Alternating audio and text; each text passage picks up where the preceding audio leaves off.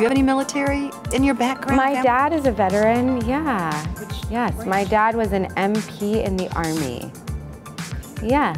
So did that change, growing up, did you know that, or was that? I did know that growing up, and my dad is he's a very patriotic man and very in love with our country, and I was raised to really believe that, you know, our armed services fight for our freedoms and that we have a right to express those freedoms. Like, my dad has always really had a beautiful tension between like loving and believing his country and also expressing his beliefs when he feels like we can do better, because he feels like that's what you do with people that you love. You tell them when you want more for them and with them and from them.